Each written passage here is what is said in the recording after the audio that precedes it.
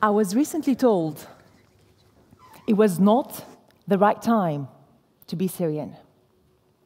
When reflecting on that comment, I wondered why. What is it about Syria or being Syrian that some people see so negatively? I did wonder, though, if that comment held any truth. And I decided that no, it doesn't. The question for me is, if it's not the right time to be Syrian now, when is it? I'm not here to talk about the war. My intention is not to glamorize a country that is crying with blood. A lot of our friends, family, and relatives are still there. But I'm here representing myself. I'm also representing progress, contribution, and achievement. But I'm only one of many. The Syrian doctors that are treating your children, or the Syrian architects that are building your houses, or the Syrian carpenters that are making you beautiful furniture. Now that, to me, is the other side of Syria. My hope today is for the world to see that Syria is more than a war, and that we, Syrians, are more than that. 13 years ago, I came to the UK, alone. I didn't know anyone. I was scared, petrified, in fact. I didn't speak the language. I knew how to say a few words in English. Hello, how are you? But I also knew how to say I love you, of course.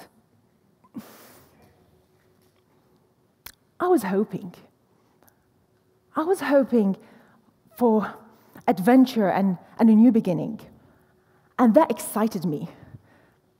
Have you ever felt that way when you had something so exciting in front of you? I was very proud of my first job in the UK. It was in a fish and chip restaurant in Brighton 13 years ago. So, ladies and gentlemen, if you were in Brighton 13 years ago, I may have served you some mushy peas with your cod and chips. And then after a few jobs in hospitality, where on a good month I earned something like £600, I got a job as a receptionist.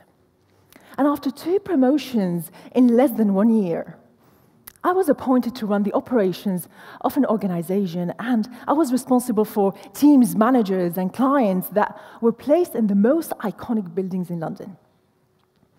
Then I was approached to set up a division within a company, and then after that, I joined the global headquarters of an English bank, where my team and I had the influence to set up standards globally. And they also attracted a lot of international attention. Now, from a young woman who was told, "You migrant, you can't be a leader," I now support people and organizations to become extraordinary leaders. I'm forever grateful for the amazing opportunities this country has provided me. But it took work. It took a lot of hard work, mentally, physically, and emotionally. You know, when I get to meet people and they find out that I'm from Syria, I also meet empathy, sympathy, warmth, love, but also some surprise and confusion. Because for some, this is not how tragedy looks like. This is what I believe. I believe that Syria contributes, inspires. Now, did you know that thanks to Syria today, we have Apple and the iPhones? I've had a lot of support, and it's my time to give back. And I do that through the work with the Syrian community. Now, one thing that I'm very pleasantly surprised with is that most of the people that I support are men. And this is teaching me something. What it's teaching me is that stereotypes are slowly shifting. I don't mind if you're a man or a woman, and the people that I support seem to feel the same.